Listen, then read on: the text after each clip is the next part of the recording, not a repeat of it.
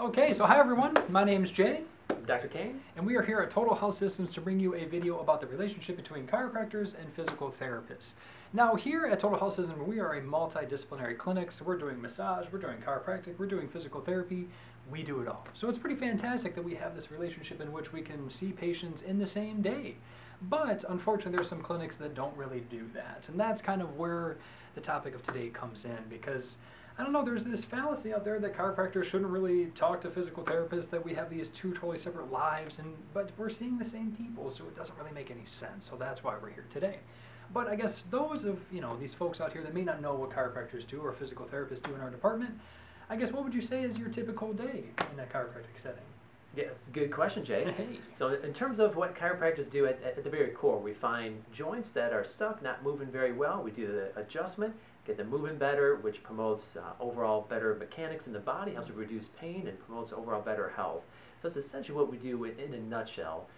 Yourself, Jay, physical therapist, what do you do? I guess physical therapy, it's pretty simple. I feel as though we're here to really just dispel pain altogether. I think that's the most important part of our jobs, but in particular I would say muscle pain, muscle weakness, increasing range of motion in any kind of joints or anything like that.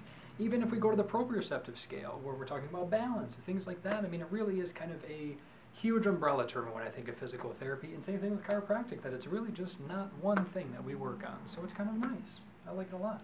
But I really think that, now that we know what we usually do, I guess what are some issues that may be specific for chiropractic? Sure, yeah, good question, Jay. And let me preface by saying that having the combination of chiropractic and physical therapy, that is the best for virtually anyone with a musculoskeletal condition. The physical therapists do a wonderful job of addressing the muscular component, doing the trigger points, right stretches, right exercises, the balance exercises. So having that to control the muscular system, and also having the joints aligned and mobilized from the chiropractic, those two is such a wonderful synergy between the skeletal and the muscular systems, the musculoskeletal system. So address them both, take great care of them.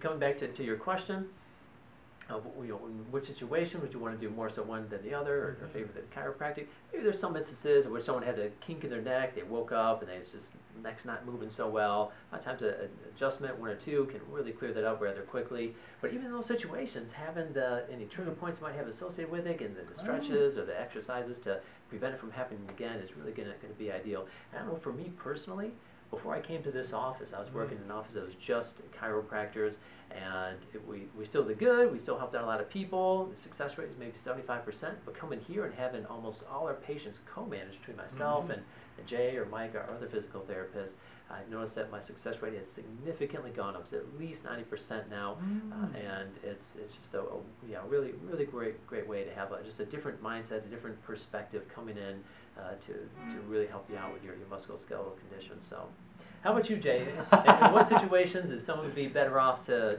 maybe start off with physical therapy than chiropractic? It's a good question, because I feel like there's so many things that we can both help out with, but I feel like a typical patient population that we see is something that is more, say if you just had surgery, say shoulder surgery, looking for a little bit more range of motion gains, looking for decreasing in pain. We might even muscle weakness, we can get you stronger, and then we can add in that proprioceptive, that balance issue too. Say if you break an ankle, break a leg, something like that, your balance is going to be a little sketchy. So here we are to help save the day.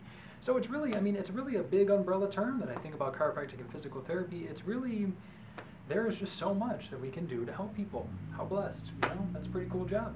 But I guess now that we kind of know what we do, what kind of differentiates us between the two, I guess if we're looking to see a particular therapist, whether it be massage therapy, physical therapy, chiropractic, I guess what are some quality traits that you like to see in a therapist?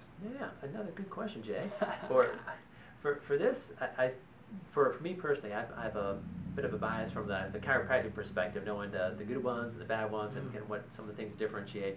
And I know for sure the biggest pet peeve I have with the chiropractic profession is that they over-recommend the chiropractic. You follow the money, and you'll see that if you get someone to come in 5 times a week for the rest of their life, that's could be a financially a good move. But does the patient really need that? Do they really need as many adjustments as what a lot of chiropractors out there are recommending? And unfortunately, the truth is no, they don't need quite as many as they recommend. Sometimes you are going to need a good number if it is a chronic condition you've had for a while.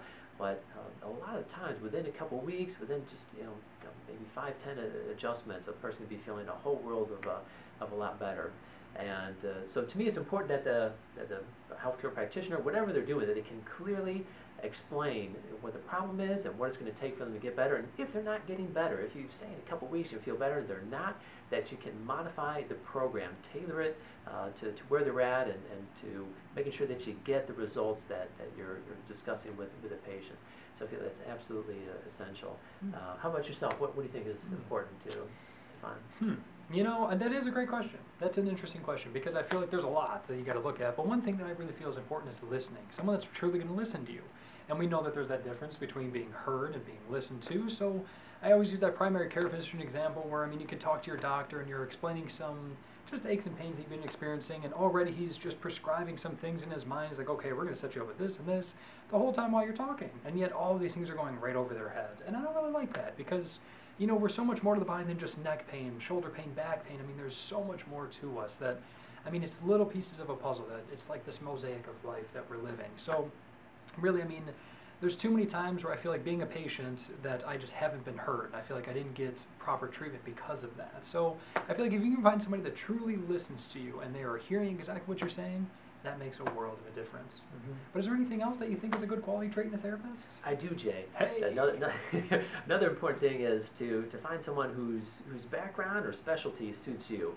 Especially today's day and age, there are so many subspecialties within physical therapy and chiropractic, massage, and that whatever, if you're an 18-year-old baseball player and you've got a shoulder injury, there are physical therapists and chiropractors that really have a real healthy background in sports injuries and can work with you. If you're pregnant, I know here at Total Health Systems, we've got a couple pregnant chiropractors ourselves right now that can very much walk you through that journey and really from the inside out understand what it is that you're going through. At this office here at St. Clair Shores, we specialize in peripheral neuropathy. It's another great thing we can help out with. So it's so whatever specific it is that you have, find someone whose experience really matches what it is that you have, and it's another real important thing to look for. So these are important issues, you know. I mean, this is why we're glad that we're able to just shed these to light today. I mean, it's something that, of course, we're going to keep continuing to come have videos with you just with some really pertinent information, but we thought this was a great first video just to kind of get you guys introduced as to what we do here and what we do here at Total Health Systems as well.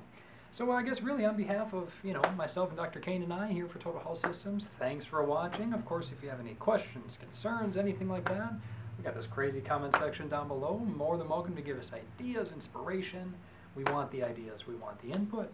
So really, I guess, is there anything else we should add to these lovely viewers here? I think that's it. Yeah, we enjoyed putting this video together for you and looking forward to doing more. And like Jay said, any questions, anything we do to help, leave in the comments down below and we'll reach out to you.